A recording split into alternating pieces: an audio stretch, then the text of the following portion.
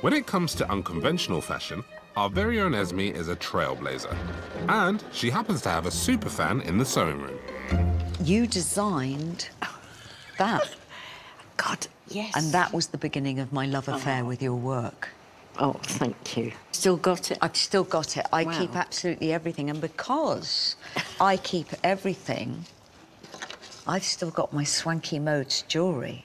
Oh. Now, I used to wear this on the occasions I had lunch with Princess Di. No. Yeah. She loved Wow. it. She loved it. Wouldn't give You it should her. have sent it round to the shop. Yeah. Well, it's great you wore it. Brilliant.